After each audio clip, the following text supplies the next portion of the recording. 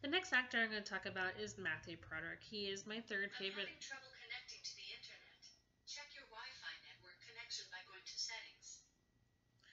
My tablet is still talking to me.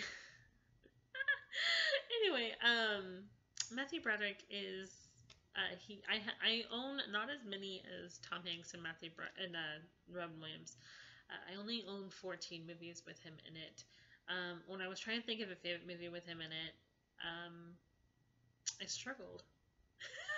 I'm like, I like a lot of his movies that I've seen, and I like all the movies I own.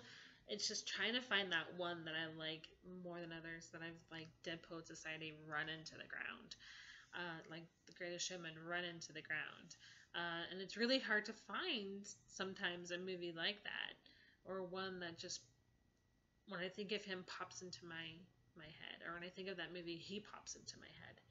Um, as I've said before, I tend to not watch rated R movies. I have seen like 5 my whole entire life. Never in the theater, they're always at home.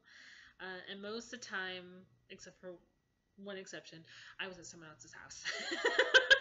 The one exception is actually the Matthew Broderick movie I'm about to mention, that is Glory.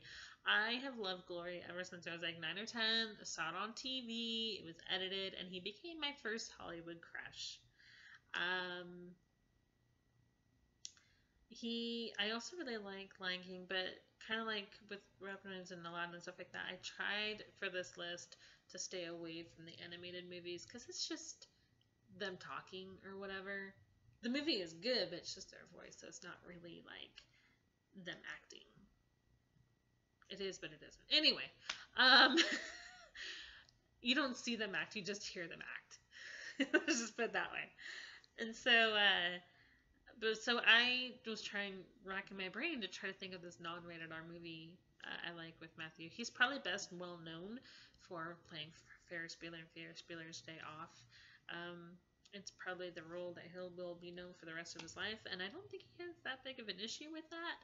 There are some people who kind of do have an issue with that, but not him. I don't, I've never heard him say anything, but he enjoyed that role and he's glad he was able to play it. I do kind of get a little giddy when it comes to him. I mean, he's 56 years old, and in all honesty, he's still not that bad looking. My opinion of like attractiveness, fullness in a man and a guy, what I'm attracted to is probably not what most women are. But that's okay. Something else I really like about Matthew is that he does seem to be pretty approachable. He has a reputation of being nice and all that. I mean, Tom Hanks does too, but I've met someone who knows Tom Hanks, and that's not exactly accurate. But anyway, and Hugh Jackman has that reputation too. I mean, I personally think everybody is good or whatever, has that approach, has that sweetness, has that persona in them, and I'm gonna believe that that's they have that unless I meet them and they prove me differently. But and there's some people who, like when I met Scarlett Johansson, I thought she was gonna be a snob and a brat, and she wasn't. She was pretty down to earth. This is about Matthew Broderick. So the non-rated R movie I decided to go with was Infinity, which is not one that I think really stands the test of time, but I really liked it. I thought it was sweet. I thought it was lovely. I thought it was cute. I thought it was informative. I thought it was interesting. It kept it held my interest the whole entire movie. I do kind of get giddy though, like I said earlier with Matthew, because I have this not with any other actor, just him. I had this Matthew.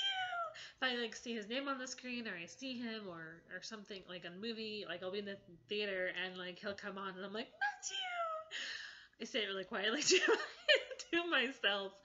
So I still get super excited over him, and with the like all my like I'd say top 10 favorite male actors, if I see that their name is in the movie, or if I see that they're in the movie, if their name is in the billing and it's not a rated R movie, it will get me into the theater.